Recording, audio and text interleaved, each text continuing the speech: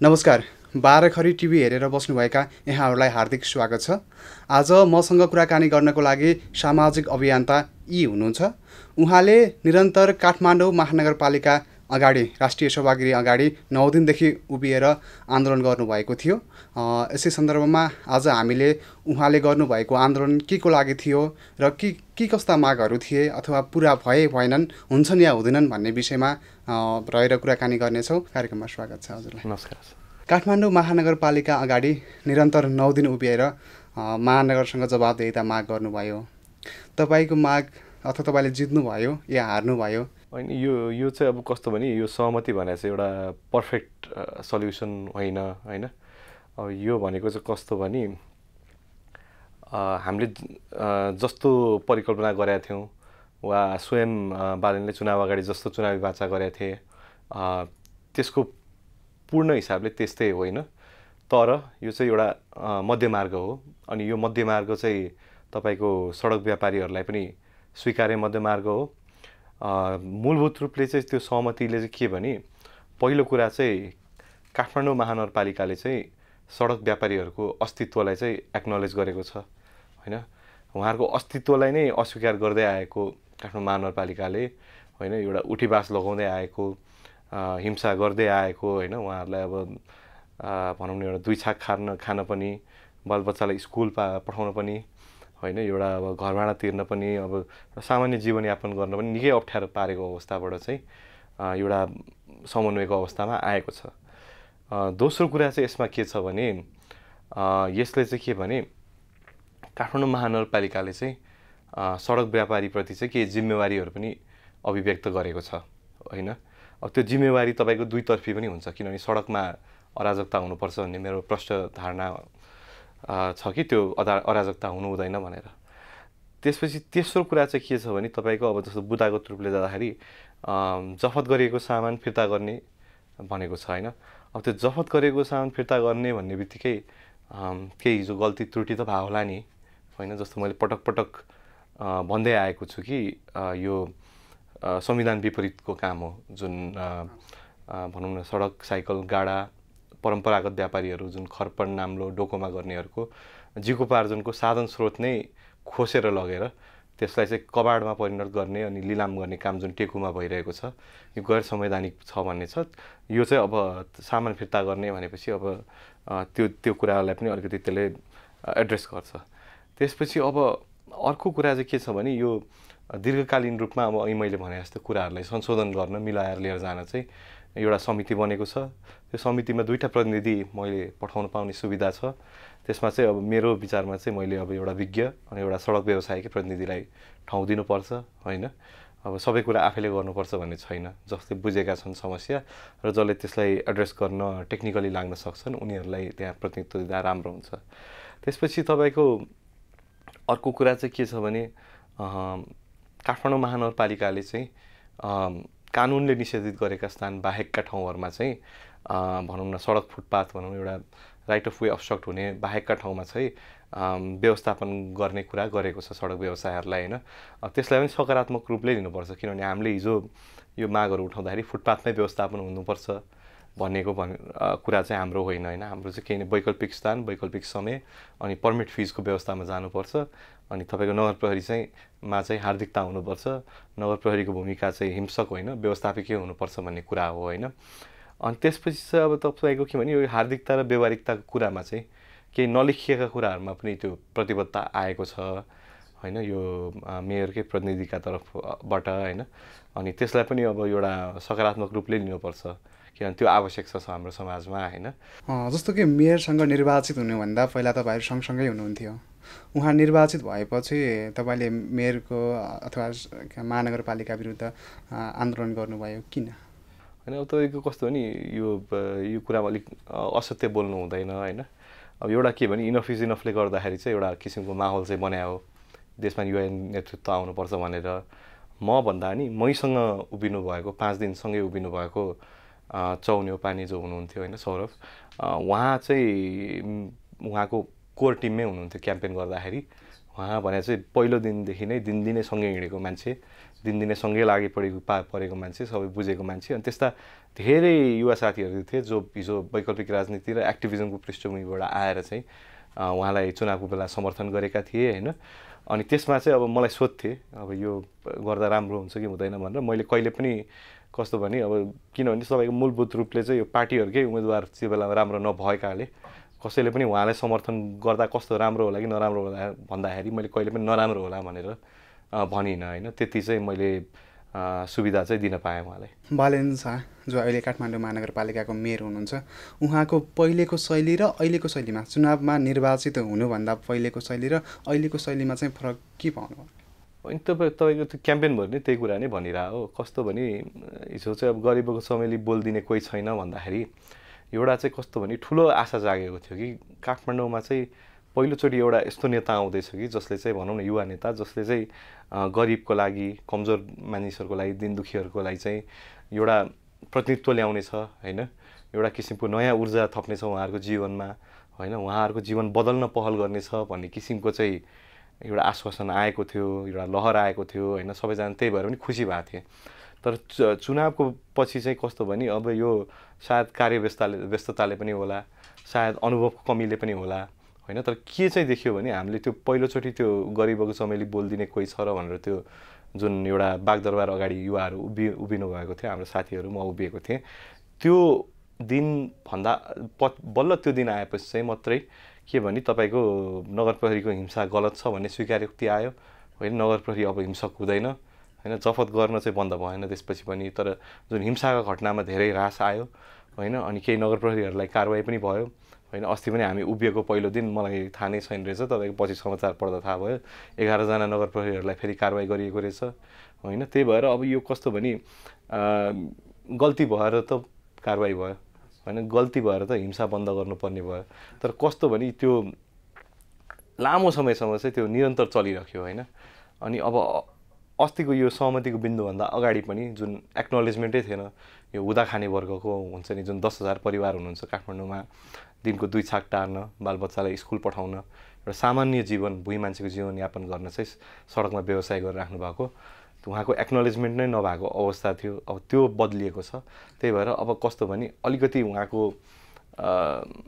कुरामा पनि अब हामी हिजो एउटा इमान्दार विद्रोहीको रूपमा उभिएका थियौँ, तर अहिले चाहिँ कस्तो भने अब सडक व्यापारीकै हितलाई केन्द्रमा राखेर होइन, त्यो हुँदा खाने वर्गकै हितलाई केन्द्रमा राखेर अब मैले चाहिँ अब सहकार्यको लागि, सहजीकरणको लागि कसरी राम्रो अवस्था सृजना गर्ने भनेर एउटा इमान्दार तपाईँको सहयात्री बन्नुपर्ने अवस्था पनि छ। यद्यपि उहाँको जुन राजनीति छ त्यसमा चाहिँ राजनीतिक धारणा, अवधारणा र प्रवृत्तिहरू वा अभिव्यक्तिहरूप्रति चाहिँ अनि त्यो शैलीप्रति चाहिँ मेरो कुनै समर्थन छैन। तर सडक व्यापारीहरूको हितलाई केन्द्रमा राखेर चाहिँ मैले काम गर्नुपर्ने अहिले जिम्मेवारी वहन गरिरहेको छु। आन्दोलन भन्ने बित्तिकै ढुङ्गामुढा हान्ने अथवा सडकमा जाने, आफूलाई जसलाई विरोध गर्न मन लागेको हुन्छ उसको बारेमा नाराबाजी गर्ने, तथा नाम गाली गर्ने जस्ता खालिका ऊ पनि पछिल्लो समय आन्दोलन भनेर हामीले त्यसरी हेरेर आउँछौँ। तर तपाईँले चाहिँ आन्दोलन गर्नुभयो, सायद कसैलाई पनि असर परेन, त्यसले चाहिँ जुन सम्बन्धित निकाय जवाबदेहिता माग्नु भएको थियो उहाँसँग त भयो, त्यो बाहेक चाहिँ बाटो हिँड्ने सर्वसाधारणलाई परेन। निरन्तर रूपमा 9 दिनसम्म उभिएर पनि आफ्नो माग चाहिँ सम्बन्धित निकायसम्म पुर्याउन सक्नुभयो। यस्तो खालको आन्दोलन गर्ने सोच कसरी आउँछ, बल कहाँबाट आउँछ? होइन, अब हामीले त्यो 3 महिनादेखि अभियान चलाइरहेको थियो, त्यही पनि कुनै जवाफ आएको थिएन होइन। पटक राष्ट्रिय सभागृह बाहिर गएर उभिँदाखेरि शान्तिपूर्ण रूपले, त्यसपछि त्यो तपाईँको भनिहाले बागदरबार अगाडि उभिँदाखेरि, अनलाइन विभिन्न डिस्कसन चलाउँदाखेरि होइन, SMS क्याम्पेनहरू चलाउँदाखेरि अब अनेक उपाय हुन्छ नि, ब्याकएन्डबाट पहल गर्दाखेरि 2 महिना अगाडि सल्युसन के हुनसक्छ त, फ्रेमवर्क पठाऊ भन्दाखेरि उहाँको मेयरकै सल्लाहकारहरूले हामीले एउटा फ्रेमवर्क पनि पठायौँ, सचिवालयकै साथीहरूलाई सेयर पनि गऱ्यौँ होइन। यो एकजना वकिल हुनुहुन्छ सुबिन, उहाँले चाहिँ सडक व्यवसायहरूसँग, नागरिक समाजका साथीहरूसँग सबैसँग छलफल गरेर चाहिँ एउटा किसिमको फ्रेमवर्क बनाएर दिइदिनु भएको थियो होइन, लुज फ्रेमवर्क बनाएर। अनि त्यो सबै गर्दाखेरि पनि आखिरमा केही सिप नलागेपछि अनि एउटा किसिमको उदासीनता पनि आएपछि यो कस्तो भने मेयर र भनौँ न उपमेयर भनौँ, एउटा काठमाडौँ महानगरपालिका भनौँ, अहिलेको स्थितिमा जवाफदेही बन्न चाहिँ कुनै पनि हिसाबले तयार छैन यो कुरामा भनेर त्यो किसिमको देखिसकेपछि अब अरू केही सिप नलाए पनि म एक्लै गएर भए पनि त्यहाँ उभिन्छु भनेर म गएँ होइन। अब त्यो चाहिँ मैले त्यो ठ्याक्कै तपाईँको त्यो उभिनुभन्दा अगाडिको चाहिँ हप्ता दिन सबै मतलब फकिर मान्छे जस्तो म अब जताततै पनि बस्दिन्छु, साथीहरूका बस्छु होइन। अब एउटा अब सदाशयता छ साथीहरूको होइन, समर्थन छ, माया छ होइन। अब त्यो कारणले गर्दा म चाहिँ तपाईँको हाम्रो स्वर्गीय उज्जवल थापाको घरमा चाहिँ म 1 हप्ता बसेको थिएँ त्योभन्दा ठ्याक्कै अगाडि होइन। त्यहाँ बस्दाखेरि चाहिँ तपाईँको कस्तो भने एउटा आफ्नो एउटा पुरानो सेन्स अफ सेल्फ हुन्छ नि होइन। त्यो कता कता अब पहिलाको अभियानहरू गर्दाखेरि होइन, अब तपाईँको त्यो बेलाको त्यहाँ सम्झनाहरू त्यहाँ धेरै जोडिएको ठाउँ हो होइन। अब त्यहाँ बस्दाखेरि अनि अब दाइको कुराहरू स्मरण गर्दाखेरि चाहिँ कता कता चाहिँ अब त्यसले पनि त्यहाँ बस्दा बस्दै आएको सोच हो कि यो के भने अब अरूले के गरेन भने पनि म एक्लै भए पनि त्यहाँ चाहिँ जवाफदेहिता मागेर उभिन्छु भन्ने सोच आयो। अनि मैले अब म मेरो अन्तरात्माको आवाजको हिसाबले चल्ने मान्छे, मैले त्यही भएर त्यो धेरै सोचिनँ। त्यो उभिने भन्ने सोच आएपछि चाहिँ मैले त्यो 2-3 दिन अलिअलि साथीहरूसँग चाहिँ म केही गर्दैछु भनेर भने। अनि त्यसपछि चाहिँ अन्तिम 1 दिन अगाडि चाहिँ बल्ल तल्ल एकदम डह्रोसँग एङ्जाइटी भए पनि म होइन, किनभने अब यो अहिलेको अवस्थामा खुकुरी हान्दिन पनि सक्ने, जे पनि गरिदिन सक्ने एउटा किसिमको अराजकताको माहौल पनि देखिएको छ नि त होइन। अनि अब यो अपजस चाहिँ मैले पचाउँछु होइन, जे पर्ला पर्ला। यो कस्तो भने यो गरिबहरूको पक्षमा चाहिँ यो अपजस पचाउन जरुरी छ। एउटा सद्भावपूर्ण समाज निर्माण गर्न यो अपजस पचाउन जरुरी छ होइन। अनि मूल रूपले चाहिँ अब कस्तो भने हाम्रो समाजमा एउटा समानुभूतिको वातावरण सिर्जना गर्न पनि यो अपजस पचाउन जरुरी छ भनेर यो कता कता यो भनौँ न यो समुद्र मन्थनको बेला भनौँ न एउटा शिवजीले कालकुट विष पिएको भनेको जस्तै अब यो घाँटीमा अड्काएको भने जस्तै अब त्यो किसिमले चाहिँ अब जे पर्ला पर्ला म एक्लै भए पनि उभिन्छु भनेर गएको। तर सौभाग्य के भयो भने ठ्याक्कै चितवनबाट साथी प्रवीण काफ्ले इन्जिनियर उहाँ आउनुभयो, सँगै उभिनु भयो। त्यसपछि हाम्रो अहिले मैले भने चौ साथी होइन जुन क्याम्पेनमै हिँड्नुभएको थियो होइन, उहाँ आएर सँगै उभिदिनु भयो। उहाँहरू मसँग निरन्तर 5 दिनसम्म उहाँहरूको कार्यव्यस्तताले उहाँलाई अरूतिर जानुपर्ने, कामले जानुपर्ने नभएसँग उभिनु भयो होइन। अनि त्यसले गर्दाखेरि चाहिँ कस्तो भने त्यसले ममा एउटा डह्रोसँग त्यो ऊर्जा पनि दियो कि होइन। त्यस्तै गरेर बिस्तारै 3 जनाबाट 4 जना 5 जनाबाट 10 जना हुँदै हुँदै गर्दा त्यहाँ त तपाईँको एउटा माहौलै भन्यो भनौँ न बिस्तारै। जस्तो कि काठमाडौँ महानगरपालिकामा तपाईँले जवाबदेहिताको माग गर्नुभयो होइन। त्योभन्दा पहिला पनि धेरैजसो पार्टीहरू नेपालमा छन् अहिले पनि।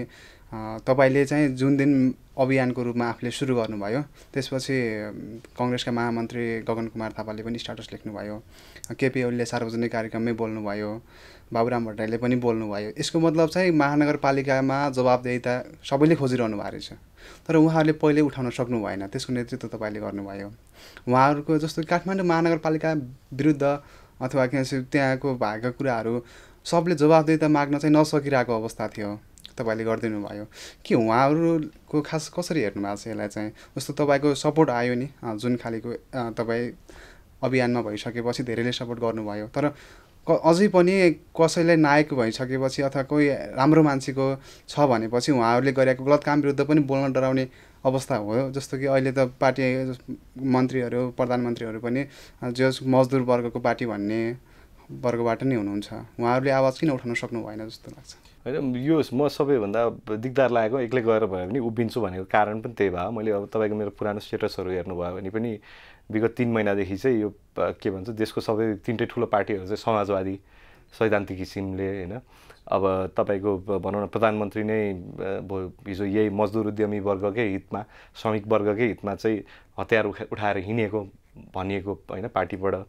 त्यसपछि तपाईँको गृहमन्त्री पनि त्यही पार्टीबाट होइन। अब तर यस्तो यो निरन्तर तपाईँको अन्याय हुँदाखेरि पनि होइन, अब कोही बोल्न नसक्ने होइन, कोही अगाडि सर्न नचाहने, कसैले प्रश्न गर्न नचाहने होइन, त्यहाँ एउटा अब त्यसले गर्दाखेरि चाहिँ कस्तो भने त्यसले पनि मलाई सतायो। किनभने म यो कस्तो भने मान्छेले चाहिँ अब अहिले कतिले अब मेरो किसिमको नायकीकरण गर्न पनि खोजे जस्तो लाग्छ होइन। मलाई चाहिँ अब त्यो गर्नु हुँदैन जस्तो लाग्छ, किनभने तपाईँको मलाई यो विषयले छोयो, मैले यो विषयमा बोलेँ होइन। भोलि गएर अब अरूले पनि आफ्नो आफूलाई जे विषयमा छोएको छ त्यो विषयमा बोल्नुपर्छ होइन। लोकतन्त्र भनेकै यही हो, लोकतन्त्रको सबलीकरण हुने भनेकै यसरी नै हो होइन। यो आलोचनात्मक किसिमले चाहिँ नागरिकहरूको उपस्थिति जहिले पनि हुनुपर्छ होइन, स्वतन्त्र किसिमले होइन। अनि अब तपाईँको यो कस्तो भने पार्टीहरूमा चाहिँ कस्तो भने यो भनौँ न समाजवादी पार्टी 3टै ठुला पार्टीहरू समाजवादी हुँदाहुँदै अनि अब त्यसपछिका 2टा ठुला पार्टीले पनि हामी भनौँ न एउटा लोक कल्याणकारी राज्यमा प्रणालीमा विश्वास गर्छौँ भन्ने किसिमको विश्वास अभिव्यक्त गर्दा गर्दै पनि होइन सामाजिक न्यायमा विश्वास गर्छौँ भन्ने सबैको जस्तो कुरा त्यस्तै छ। तर कस्तो भने म त्यहाँ उभिनु पर्नु नै यस्तो यो सबै हुँदै पनि त्यो दुःखको कुरा हो कि खास होइन, त्यो बडो दुःखको कुरा हो, पीडाको कुरा हो, अचम्मको कुरा हो कि किनभने पार्टीहरूको चाहिँ कस्तो भने आफ्नै भ्याल्युजमा होइन आफ्नै उहाँहरूको प्रिन्सिपल्समा चाहिँ क्ल्यारिटी देखिएन कि हुन्छ नि। जुन वर्गकोलाई भनेर उहाँहरूले पार्टी बनाउनु भयो, जुन वर्गको हितमा लड्ने भनेर उहाँहरू त्यसरी उभिनु भयो होइन। समाजमा तपाईँको संविधानमा पनि समाजवाद उन्मुख लेखेको छ होइन, तर कस्तो भने यो सबैलाई चाहिँ अवसरवादले खाएको जस्तो एक किसिमले होइन। अनि अब मैले निरन्तर क्रिटिक के भनेर गरेर आयो भने यो पपुलिजमले काट्न सक्दैन होइन, एउटा डिफ्रेन्ट भ्याल्यु स्ट्रक्चर त चाहियो नि त्यसलाई च्यालेन्ज गर्नलाई भनेर। अनि अब बिस्तारै बिस्तारै त्यही कुरा पार्टीका नेताहरूले महसुस गरेर अगाडि सर्नु भएको होला होइन। अनि त्यो स्वागत योग्य कुरा नै हो, तर त्यति गरेर मात्रै पुगेन अहिले। अब तपाईँको के भन्छ काठमाडौँ महानगरपालिका हेर्नुहोस्, संसद हेर्नुहोस् होइन, त्यहाँभित्र पनि कस्तो भने मेयर स्वतन्त्र होला, उपस्थिति त तपाईँको समाजवादी पार्टीहरूकै धेरै छन् नि। अब उहाँहरूलाई केले रोकेको छ त? यो सडकमा हामीले अराजकता चाहेका होइनौँ, तर कस्तो भने यो काठमाडौँको भनेको त यो त इतिहासदेखि नै चलिआएको होइन। अब यो पुराना पेन्टिङहरू हेर्नुभयो भने त्यो अब कोलोनियल पेन्टिङहरू वा मल्लकालीन पेन्टिङहरू हेर्नुभयो भने पनि जहाँ पनि बजार देखिन्छ, बजारमा केही न केही मान्छे डोको ल्याएर सामान बेचिरहेको होइन, वा अब केही हिसाबले सडक व्यापार भइरहेको देख्नुहुन्छ होइन, खरपणमा देख्नुहुन्छ, नाम्लोमा देख्नुहुन्छ होइन। भनेपछि यो सडक व्यापार भनेर चाहिँ यहाँ रैथाने किसिमले नै पहिलेदेखि चलिआएको हो होइन। काठ क्षेत्रबाट वा सहरको ठिक बाहिरको क्षेत्रबाट तरकारीहरू ल्याएर बेच्ने होइन, एउटा व्यापार गर्ने बजार भनेको के हो त होइन, त्यो चलिआएको कुरा हो। अब त्यो कुरालाई चाहिँ कस्तो भने कसरी व्यवस्थित गर्ने भन्ने कुरा आफ्नै ठाउँमा छ, तर उहाँहरूलाई केले रोकेको छ? यो अराजकता त चाहिएको होइन, तर व्यवस्थापन हुनु पर्यो भनेर भन्ने चाहिँ अहिले पनि मेरो नैतिक प्रश्न हो उहाँहरूलाई। तपाईँ यसभन्दा अगाडि पनि नेपाल पूर्वदेखि पश्चिमसम्म हिँड्नुभयो, एसियाका विभिन्न ठाउँमा हिँड्नुभयो, अकुपाई बालुवाटार जस्ता कार्यक्रम पनि गर्नुभयो। खास यो कार्यक्रमहरू चाहिँ केका लागि र कसका लागि गर्नुहुन्छ? होइन, अब यो अक्युपाई बालुवाटारमा धेरै अगाडि कुरा भयो तपाईँको होइन, त्यो 2012 एन्डको कुरा हो होइन, 13 सुरुको कुरा हो। अब त्यो बेला त मैले इनिसिएट गराए होइन, त्यहाँ अब अरू साथीहरूले इनिसिएट गर्नुभएको थियो। त्यो बेला चाहिँ अब तपाईँको भनौँ न यो भाइलेन्स अगेन्स्ट वुमेनकै सन्दर्भमा थियो होइन। त्यसमा म सहभागी थिएँ होइन। त्यहाँ तपाईँको त्यो 4 महिना जति समय दिनदिनै उभिएँ त्यहाँ। त्योभन्दा पछाडि बालुवाटार र सिंहदरबारमा रङ छ्याप्ने पनि यो कस्तो हुँदो रहेछ नि, अब यो लामो समय बितिसकेपछि मान्छेले खालि त्यो ल्यान्डमार्क मोमेन्टहरू बढी याद हुने होइन, मिडियामा चाहिँ बढी आयो होइन। काम त मैले अब जहाँसम्म लाग्छ अब त्यति पछाडि फर्केर नहेर्ने भएर पनि होला, तर काम त तपाईँको प्रशस्तै गरायो हो होइन, कुनै समयमा अब गर्दै पनि आएको हो। तर अब कस्तो भने अब तपाईँको यो कस्तो सिभी बोकेर हिँड्नुपर्ने जस्तो अवस्था पनि कता आयो कि हुन्छ नि। यो सालमा यो गरेको थिएँ, यो सालमा यो गरेको थिएँ, यो सालमा यो गरेको थिएँ, यो सालमा यो गरेको थिएँ। कहिले त ट्विटर कमेन्टहरू यस्तो फेसबुक कमेन्टहरू पढेर पनि हाँस उठ्छ कि तपाईँले यसको बारेमा के गर्नुभयो भनेर। अब त्यो अब सिभी नै पल्टाउनु जानुपर्ने, मैले यो सालमा यस्तो गरेको थिएँ भनेर होइन। अब त्यो किसिमको नौबत छ होइन। तर अब धेरै कुरा गरियो, अब त्यो सिंहदरबार रङ छ्यापियो होला कुनै बेलामा होइन। अब तपाईँको कुनै बेला अधिकारी दम्पतिलाई न्याय दिनुपर्छ भनेर पनि लडियो होइन। तपाईँको अब अलि अगाडि गयो भने अब हामीले धेरै कम्युनिटी लाइब्रेरीहरू पनि खोल्ने काम गऱ्यौँ होइन। यो विदेशी पैसा लिनु हुँदैन भनेर साथीभाइहरूबाटै 50-50, 100-100 रुपियाँ किताबहरू जम्मा गरेर आफै साइकलमा त्यो बोरा किताब बोक्दै हिँडेर के गरियो होइन, धेरै कुराहरू गरियो। अब यो काम चाहिँ तपाईँले के को लागि र कसका लागि गर्नुहुन्छ? सबैभन्दा ठुलो कुरा भने अब तपाईँको यो कस्तो भने आत्मसन्तुष्टि हो होइन, आफ्नो अन्तरात्माको आवाजप्रति इमान्दार हुने कुरा हो होइन। यो भनेको कस्तो भने केही पाउँला भनेर गरेको होइन, केही होला भनेर गरेको होइन। तर कस्तो भने अब विशेष गरी अब अहिले सडक व्यवसायकै सन्दर्भमा कुरा गर्नु भन्यो भने अब मैले 2021-22को समय चाहिँ अधिकांश समय चाहिँ अब तपाईँको यो दक्षिण एसियामा पैदल यात्रा गरेर बिताएँ होइन।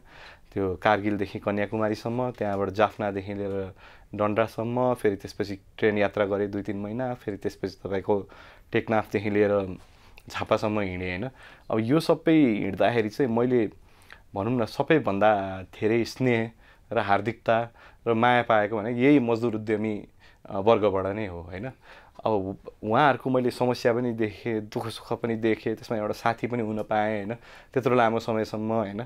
कसैले त्यो भनौँ न एउटा मेरो त्यो हिँडाइको भावनासँग उहाँहरूले अब एउटा किसिमको भनौँ न एउटा किसिमको चाहिँ एउटा मिलन किसिमको पनि महसुस गरेर होइन, उहाँहरूले अब चिया खुवाइदिने होइन, अब यो खाना खुवाइदिने होइन, अब ढाडस दिने होइन, ल ठिक गऱ्यो भन्ने होइन, अब त्यो रमाइलो गर्ने होइन, अब त्यो सबै अनुभव गरेर आयो नि त होइन। सबैभन्दा दुःख पर्दाखेरि मलाई सबैभन्दा साथ दिने भनेकै हिँड्ने मान्छे भएको नाताले होइन, मैला दैला भएर हिँडेको नाताले मजदुर उद्यमी वर्गले नै हो।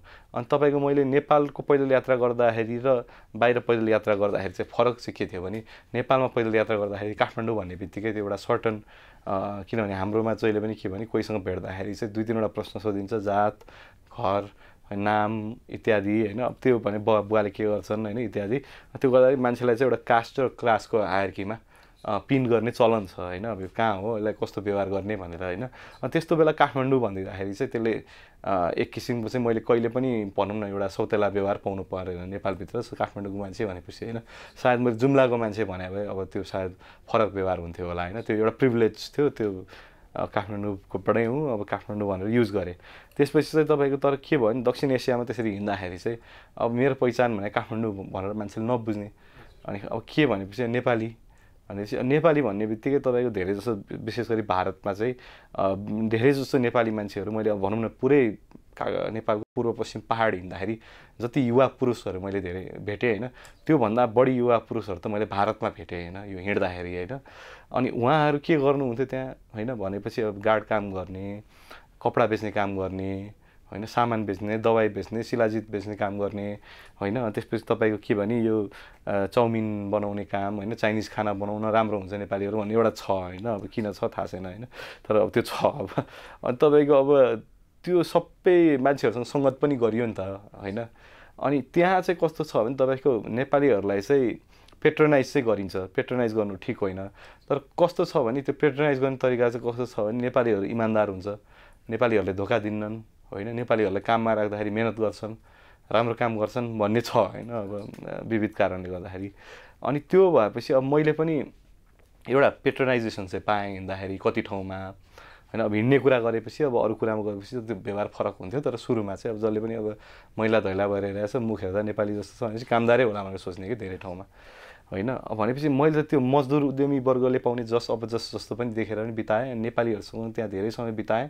अनि त्यहाँबाट यहाँ फर्किँदाखेरि चाहिँ ओहो होइन, त्यहाँ त त्यत्रो जे भयो नि एउटा पेट्रोनाइज गरे पनि एउटा हार्दिकता त छ नि होइन, यसले गरिरहेको छ, यसलाई गरिखान दिनुपर्छ भनेर होइन।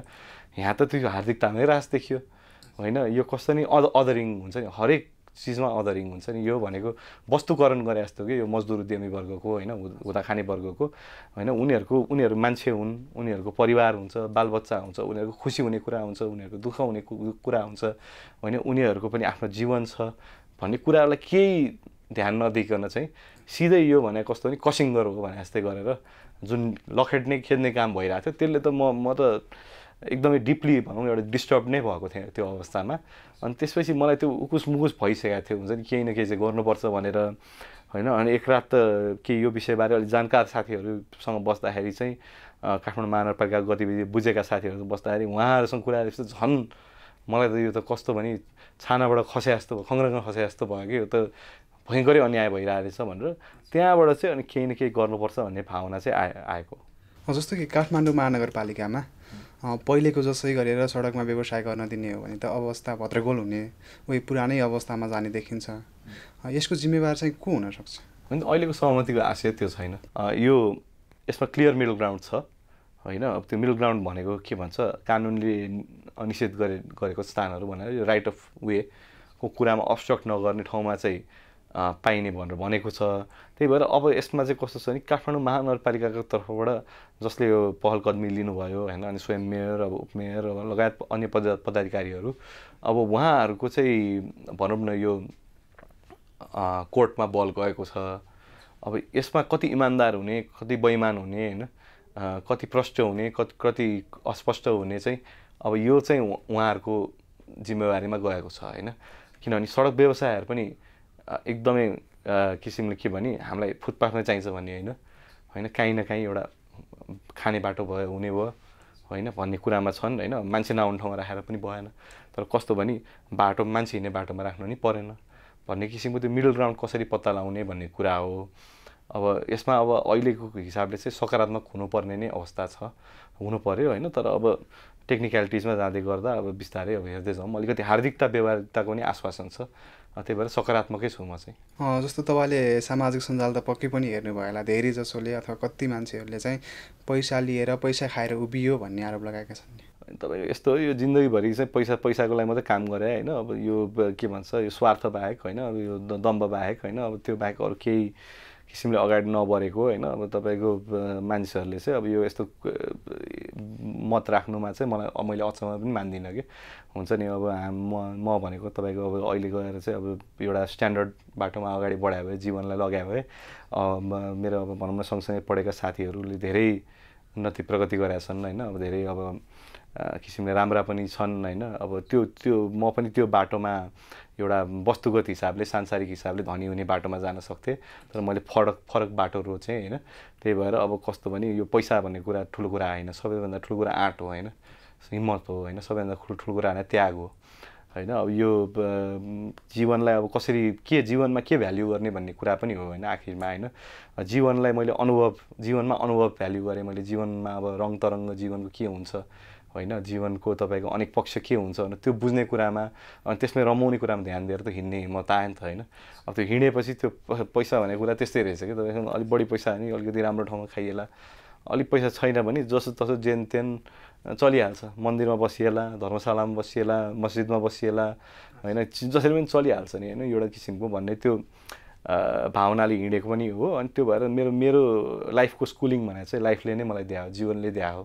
त्यो अब त्यो अलग स्कुलिङ अलग थट प्रोसेसबाट आउँदाखेरि चाहिँ अब यो पैसा नभइकन मान्छे चल्दैन भनेर भन्दाखेरि चाहिँ मलाई त्यो सुन्दाखेरि चाहिँ अचम्म पनि लाग्छ कि होइन। किनभने तपाईँको सबैभन्दा ठुलो कुरा चाहिने भने इमान्दारिता हो, अनि अब तपाईँको एउटा भित्रदेखिको हुन्छ नि एउटा आत्मबल हो होइन। त्यो नभइकन चाहिँ तपाईँको जति पैसा पाएर पनि जे गर्दाखेरि पनि त्यो कस्तो भने त्यो एउटा सिन्सियरिटी आउँदैन कि हुन्छ नि। त्यो एउटा भित्रबाटै जुन आउँछ नि एउटा बल, आत्मबल होइन। मलाई होइन कसैले पैसा दिएर उभ भनेर भनेको भए मलाई 5 घन्टा उभिन गाह्रो हुन्थ्यो होला कि, तर मलाई भित्रैबाट चाहिँ होइन यो मैले समाजको हितमा गर्दैछु, मैले यो निम्न मध्यमवर्गीय र न्यूनवर्गीय मानिसहरूको हितमा गर्दैछु होइन, मजदुर उद्यमी वर्गको हितमा गर्दैछु भनेर त्यो स्पष्टता भएपछि चाहिँ यो अरू कुरा गौण हुँदो रहेछ। जस्तो कि अभियान मार्फत तपाईँले कस्तो काठमाडौँ महानगरपालिका खोज्नुभएको थियो?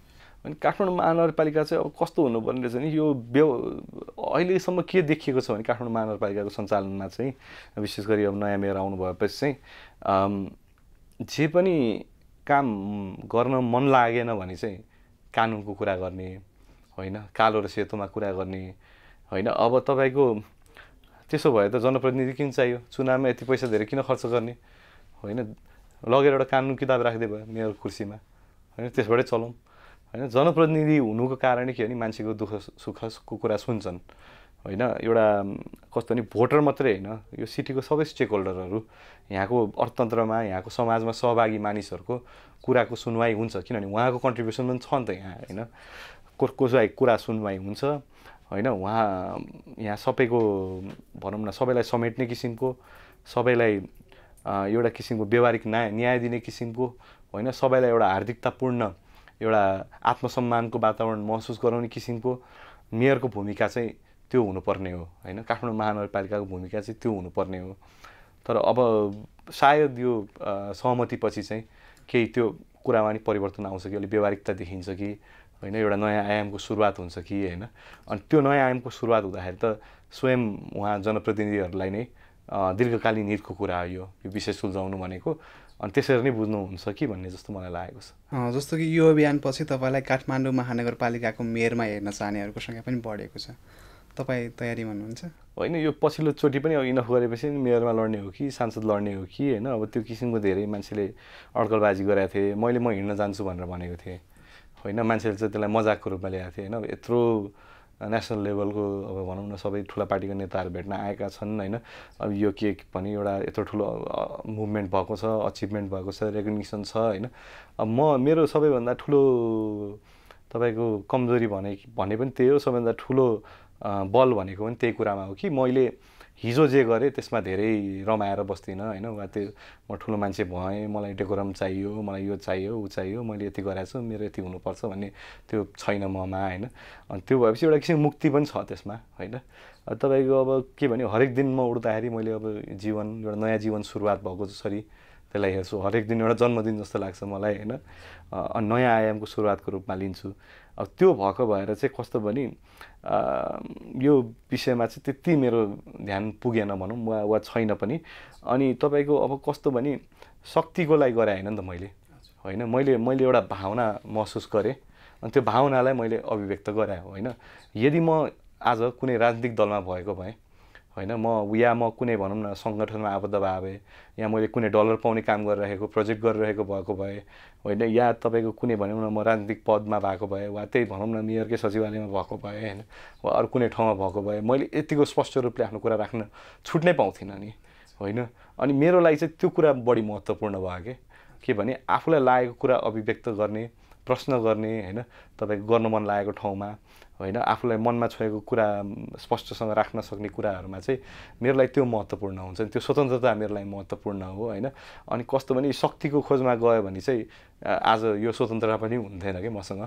अनि म पनि सोचेर बस्नु पर्थ्यो कि किनभने पार्टीले के भन्छ मैले बोलेँ भने होइन, मेरो जागिर पो खुस्किन्छ कि मैले बोलेँ भने, मेरो यो केही भनौँ न एउटा परिवारप्रति लगाव भएको भए पनि वा परिवार भएको भए पनि तपाईँको यो परिवारलाई पनि ठेस पर्छ कि गाली पर्छ कि अपजस पर्छ कि भनेर एक्लो फकिर भएपछि तपाईँको यो यस्तो विषयहरूमा चाहिँ ठोकिन सक्ने त्यो आत्मबल आउँदो रहेछ कि। अनि त्यही भएर पनि तपाईँको सायद म कहिले पनि कुनै राजनीतिक पार्टीमा वा कुनै चुनावमा पनि उठ्दिनँ होला होइन।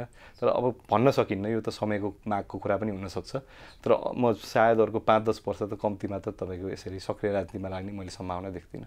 राजनीतिमा आउन सक्ने सम्भावना चाहिँ छ होइन। राजनीति भनेको अब तपाईँको मैले भने सक्रिय राजनीतिमा आउन सक्ने मैले अब 5-10 वर्षभन्दा उता त मैले जीवन पनि परिकल्पना गरेको छैन होइन। मृत्यु हुन्छ कि जीवन हुन्छ कि के हुन्छ भन्न सकिनँ। म त पटक हिँड्दाखेरि त तपाईँको मृत्युको सङ्घारमा पुगेको मान्छे होइन। अब त्यो जीवन त यो मेरो त कस्तो भने तपाईँको एउटा उपहारैको रूपमा लिन्छु।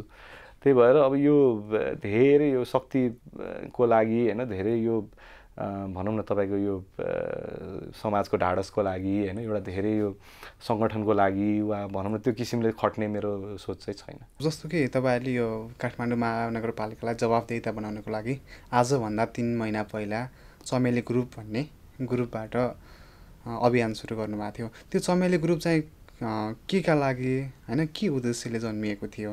होइन, मैले अघि सुरुमै भने यो कुराहरू सुन्दै गएपछि के अन्याय भइरहेछ होइन, कसैको हात भाँचिरहेछ, कसैको खुट्टा भाँचिरहेछ, कसैलाई धकालिरहेको छ। सबैभन्दा ठुलो त तपाईँको आत्मसम्मानै गिराइएको छ हुँदा खाने वर्गको होइन। अब त्यो अवस्थामा चाहिँ कस्तो भने हिजो एउटा मैले भने नि एक्टिभिजमको पृष्ठभूमिबाट होइन, एउटा वैकल्पिक नेपालमा युवा नेतृत्व आउनुपर्छ भन्ने पृष्ठभूमिबाट जोडिएका धेरै अवयनकर्ता साथीहरूसँग चाहिँ छलफल चल्न थाल्यो होइन। अब कस्तो भने हामीले साँच्ची नै चाहेको युवा नेतृत्व भने यही हो त होइन, जुन नेतृत्वमा तपाईँको जवाफदेहिता छैन, कुनै पनि एउटा न्यूनतम सहानुभूति छैन होइन, कुनै पनि अब भनौँ एउटा जुन हिजो बाचा देखाएको थियो चुनावभन्दा अगाडिको होइन, एउटा इनोभेटिभ र भनौँ न प्रोएक्टिभ लिडरसिपको होइन, रिएक्टिभ भन्दा नि प्रोएक्टिभ नयाँ सल्युसनहरू ल्याउने होइन, बिल्ड गर्ने होइन, ब्रेक गर्ने होइन, बिल्ड गर्ने नेतृत्वको हामीले जुन परिकल्पना गरिरहेको थियौँ के यो साँच्ची यही हो त भनेर अब यो चाहिँ राइट ट्र्याकमा ल्याउन चाहिँ हामीले काम गर्नुपर्छ भनेर चाहिँ त्यो महसुस गरेर हामी साथीभाइहरू जम्मा भएर एउटा व्हाट्सएप ग्रुप बनायौँ। अनि बिस्तारै त्यसबाट नै यो अभियान चल्दै गएको। जस्तो कि अहिले सडक छेउमा चाहिँ व्यवसाय गर्न दिने भन्ने कानुन छैन, यस्तो अवस्थामा चाहिँ कसरी व्यवसाय गर्न दिने? होइन, तपाईँको फेरि नदिने भन्ने कानुन पनि छैन कि यो एकदम लिगल ग्रे जोनमा हो कि। नगरपालिकाको अधिकार के हो भने राइट अफ वेमा भएको अब्स्ट्रक्सनहरूलाई क्लियर गर्ने भन्ने हो होइन। तर नगरपालिकाको अधिकार के होइन भने हिंसा गर्ने अधिकार होइन। नगरपालिकाको अधिकार तपाईँको जोर जबरजस्ती गर्ने अधिकार होइन। नगरपालिकाको अधिकार तपाईँको त्यो भनौँ न एउटा हुँदा खाने मान्छेको चाहिँ सामान छिनेर लगेर त्यसलाई कबाड बनाउने होइन, लिलाम गर्ने त्यो अधिकार होइन होइन। त्यही भएर यो कुरामा चाहिँ कस्तो भने यो तपाईँको कति सबै कुरा कानुनले सम्बोधन गर्ने होइन कि होइन। तपाईँको जनप्रतिनिधि भनेकै तपाईँको स्थानीय सरकार भनेकै एउटा हार्दिकता र व्यवहारिकतामा चल्नुपर्ने हो होइन। अब यहाँ हेर्नुहोस्, यो उदाहरणको लागि यहीँ पुलपारी अब चिरीबाबुजी हेर्नुहोस् होइन, अब धेरै कमी कमजोरी छ होला उहाँको होइन, अब उहाँ अलि पाएको मान्छे पनि हुनुहुन्छ। अब तपाईँको 70-80जना भेट्नुहुन्छ दिनको होइन, सबै कसैलाई पनि दुःखी बनाएर पठाउनु हुँदैन कि जहिले पनि होइन।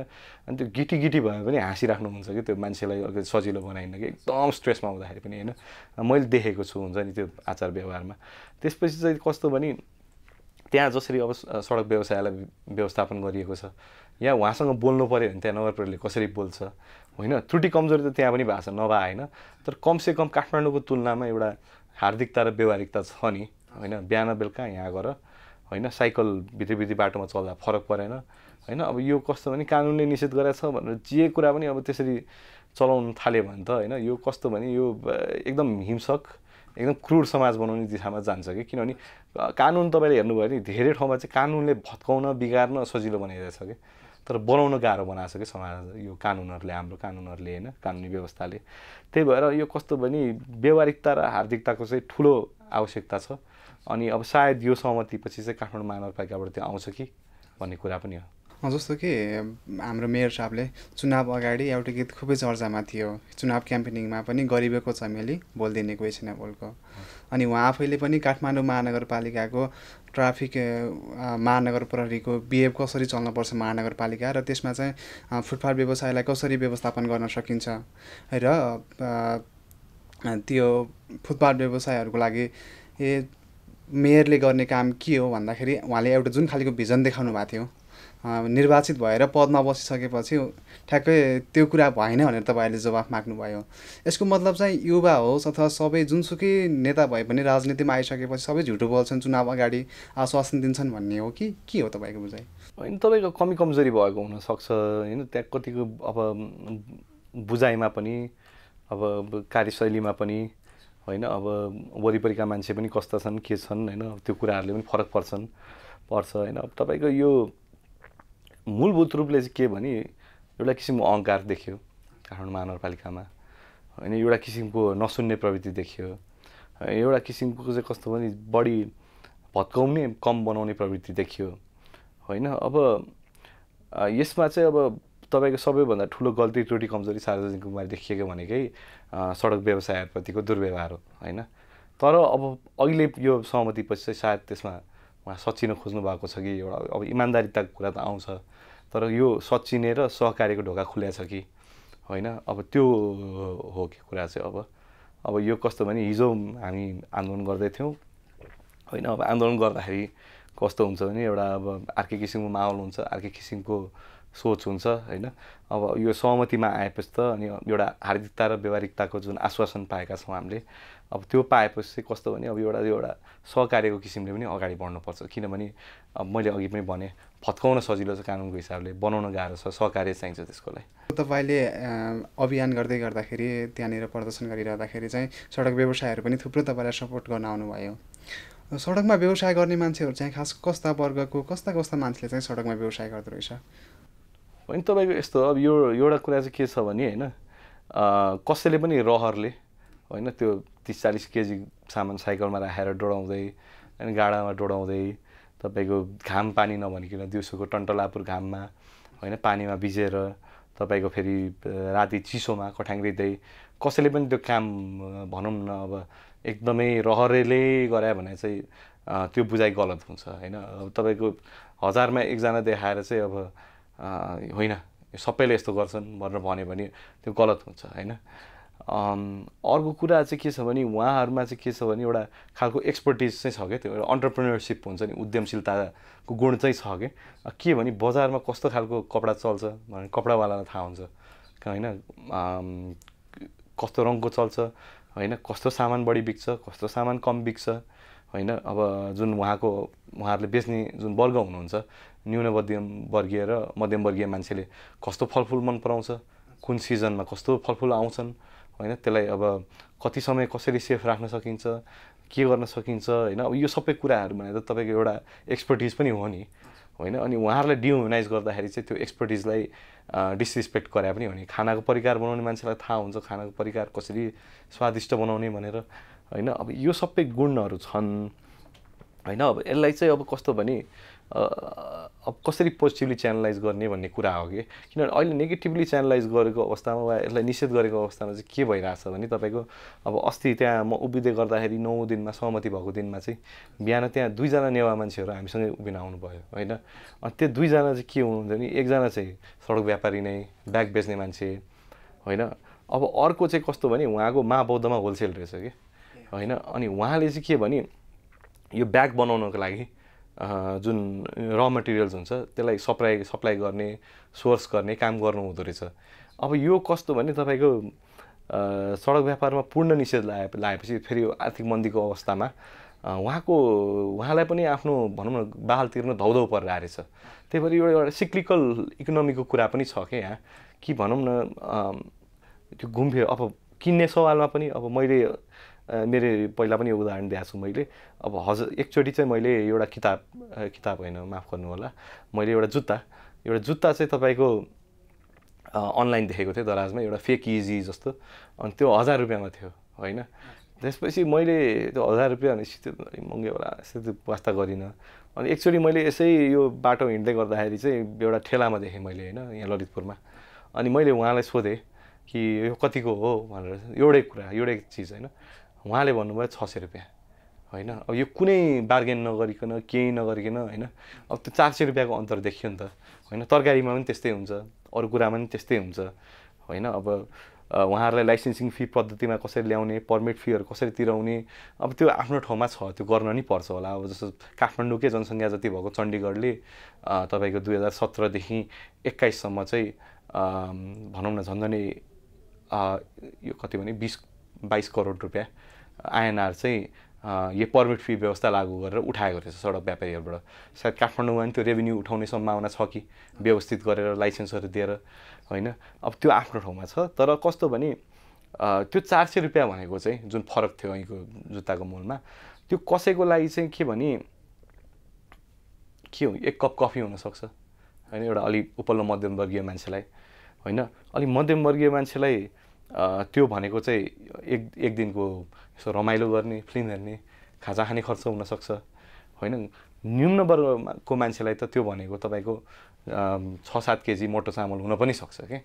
त्यही भएर अब त्यो यथार्थलाई आत्मसात त गर्नु पऱ्यो नि कि यहाँ चाहिँ तपाईँको होइन। अब जस्तो सहकारीको कुरा पनि आउला, सानो पैसाहरू कोबाट उठिरहेको थियो भने साना व्यापारीहरूबाट उठिरहेको थिए होइन। अब यो सबै कुरालाई मनन गरेर चाहिँ व्यवस्थापन गर्नुपर्छ जस्तो मलाई लाग्छ कि, किनभने त्यो तपाईँको यो जुन इकोसिस्टममा भनिन्छ नि एउटा स्पिसिसको अवसान भयो भने त्यसले सबैलाई प्रभाव पार्छ भने जस्तो यो इकोनोमीको साइकलमा पनि एक किसिमले चाहिँ एउटा वर्गलाई विस्थापित गरिदियो वा उसलाई मार्जिन्समा पुस गरिदियो भने चाहिँ त्यसको इकोनोमिक कन्सिक्वेन्सेसहरू त जरुर हुन्छ नि होइन। कतिपयले चाहिँ के हुने थियो भने गाउँघरतिर पहाडको जग्गा जमिन बाँचो राखेर काठमाडौँमा आएर सडक व्यवसाय गर्नुपर्ने, यिनीहरूलाई गाउँ नै फर्काउनुपर्छ भन्ने खालिका सोसल मिडियामा त्यो खालिका ऊ पनि आइरहेको थियो।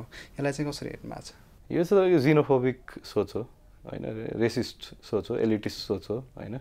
यो भनेको अब कस्तो भने सहर चाहिँ एकदम जेन्ट्रिफाई होस्, गाडीको लागि मात्रै होस् होइन, धनी मान्छेहरूको लागि मात्रै होस् भनेर त्यो सोचले निर्देशित हो होइन। अब यो कस्तो भने यसरी हेऱ्यो भने अब कस्तो भने यहाँको मान्छे अमेरिका जानु पनि भएन कामको खोजीमा, अवसरको खोजीमा, राम्रो ठाउँ पढ्नको खोजीमा। यहाँको मान्छे अस्ट्रेलिया जान पनि भएन होइन। अमेरिका अस्ट्रेलियामा त धेरै ठाउँमा अहिले तपाईँको के भन्छ यो इङ्ग्लिस र स्पेनिस पछि बढी बोलिने भाषा नेपाली भइसक्यो होइन। त्यसपछि चाहिँ तपाईँको अब त्यो जानु भएन, भारतमा जानु नि भएन काम गर्नलाई। भारतमा काम गरिरहेको 30-40 लाख नेपालीहरूलाई सबैलाई यहाँ फर्काइनु पऱ्यो भारतले होइन। अब त्यो किसिमले चाहिँ हेर्न थाल्यो भने चाहिँ संसार एकदमै तपाईँको कस्तो भने एकदम सङ्कीर्ण स्वभाव हो यो होइन। यो यसले संसारलाई राम्रो, यो जगको हित गर्ने स्वभाव होइन होइन। अब हाम्रो पहिचान चाहिँ के भने अब करुणा हो कि क्रूरता भन्ने कुरामा पनि जान्छ कि यो कुरामा चाहिँ होइन। अब यो कस्तो भने यो सहरमा यस्ता धेरै कामहरू छन् जो यहाँ घर भएको मान्छेले गर्दैन होइन, गर्न पनि सक्दैनन् होइन। त्यसपछि अब जस्तो यो इन ड्राइभरको कुरा गर्नुहोस् वा ट्याक्सीको कुरा गर्नुहोस् होइन, वा अरू कुरा गर्नुहोस् होइन, वा अब विशेष गरी अब इन ड्राइभर र अब अनलाइन बिजनेसहरू सेल्स गर्ने कुरा गर्नुहोस् होइन। उहाँहरूले गर्दाखेरि चाहिँ गिग इकोनोमी रे होइन। अब के भन्छ सडक व्यापारीले गर्दाखेरि चाहिँ क्रसिङ गरे होइन। अब त्यो कस्तो भने त्यो समस्या पनि हो नि त, किनभने अहिले के भने यो जुन अर्डिनेन्स एउटा नयाँ आउँदैछ, एक्ट आउँदैछ होइन, अब त्यो अनलाइन व्यवसायलाई रेगुलेट गर्ने, त्यसमा चाहिँ मध्यमवर्गीय र उपलवर्गीयले कुरा स्पष्टसँग बुझिरहेछन् कि धेरै रेगुलेसन गर्नु, धेरै पाखामा धकेल्नु होइन। अब अहिले धेरै इन्स्टाग्राम पेजेसहरूबाट होइन, तपाईँको अरू पेजेसहरूबाट यसरी सामान बेचिरहेका छन्, त्यही डेफिनेसनबाट हेऱ्यो भने, ब्ल्याक एन्ड व्हाइटबाट हेऱ्यो भने त इलिगल हो नि, उहाँहरूलाई पनि उठीबास लगाइदिनु पऱ्यो होइन। तपाईँको यो जुन पठाउ इन ड्राइभर चलिरहेको छ, यो पनि त्यही डेफिनेसनबाट हेऱ्यो भने त यो पनि इलिगल हो होइन, उहाँहरूलाई पनि उठीबास लगाइनुपर्छ। तर कस्तो भने यो चाहिँ अलिक फ्यान्सी भयो भएर यो चाहिँ मध्यमवर्गीय र उपल्लो मध्यमवर्गीयसँग जोड्या भएर गिग इकोनोमी भयो होइन। तर अब त्यो कस्तो भने सडक व्यवसायको सामान किन्ने भने न्यूनवर्गीय र मध्यमवर्गीय मान्छे भयो भएर यो चाहिँ कसिङ्गर भइदियो कि होइन। त्यही भएर यो ब्यालेन्स मिलाउन जरुरी छ। हिँड्ने मान्छेलाई गाह्रो पार्नु भएन, गाडी चल्न गाह्रो हुनु भएन, तर त्यो कसरी ब्यालेन्स ल्याउने भन्ने कुरा चाहिँ हो होइन। अब अर्को कुरामा अब ऐतिहासिक रूपले हेर्नुभयो भने अब यहीँको नेवा समुदायले चाहिँ अब भनौँ शाहकालीन समयमा, जुन पहिलो भनौँ न राणा शासनभन्दा अगाडिको समयमा उहाँहरूले राज्यबाट नै यो उहाँहरूको व्यापार विस्तार गर्न चाहिँ धेरै सुविधा पाउनुभयो होइन। अब यो मेची महाकाली मात्रै होइन, तपाईँको अब दार्जिलिङमा गयो भने पनि नेवा समुदाय हुनुहुन्छ होइन। तपाईँको के व्यापारी गर्दै पुगेका पहिला। अब तपाईँको के भन्छ, पश्चिममा गयो भने पनि दार्चुलाहरू जस्तो ठाउँमा पनि तपाईँको नेवा समुदायको मान्छे कता कता भेटिन्छन् होइन, व्यापार गर्नलाई आइपुगे। अब अझ माथि कुमाउ गढवालतिर पनि भेटिन्छन् होइन। अब भनेपछि कस्तो भने कुनै बेला राज्यले व्यापार गर्ने सुविधा दिएको भएर उहाँहरूले चाहिँ अब कस्तो भने अरू ठाउँमा गएर पनि व्यापार गर्नुभयो होइन। त्यसै गरी अब यहाँ धेरै समुदायका मानिसहरू ऐतिहासिक रूपले यताबाट उताबाट यता होइन गर्ने यो विविधता छ क्या हाम्रोमा होइन। अनि त्यो तपाईँको कस्तो भने एउटा माइग्रेसनको हिस्ट्री पनि छ होइन, त्यो रिच हिस्ट्री छ होइन। अब त्यो हिसाबले हेर्दाखेरि चाहिँ अब कस्तो भने के चाहिँ म मान्छु भने हो होइन, यो अब काठमाडौँको जुन अब रैथाने संस्कृति र परम्परा छ त्यो, अनि विशेष गरी नै भाषाको कुरामा चाहिँ होइन धेरै मार्जिनलाइजेसन भयो होइन। तर कस्तो भने इकोनोमिक हिसाबले चाहिँ यो समुदाय भनेको चाहिँ तपाईँको काठमाडौँवासी समुदाय भने रिगार्डलेस अफ एथनिसिटी चाहिँ अब देशकै सबैभन्दा सम्पन्न समुदाय हो होइन। अब त्यसै हेर्दाखेरि चाहिँ तपाईँको कस्तो भने त्यो अलिकति बुझाइ चाहिँ अलिकति लिनियर बुझाइ भयो कि, अनि अलिक डाइनामिक बुझाइ हुनुपर्ने भन्ने ठाउँमा भन्ने जस्तो मलाई लाग्छ।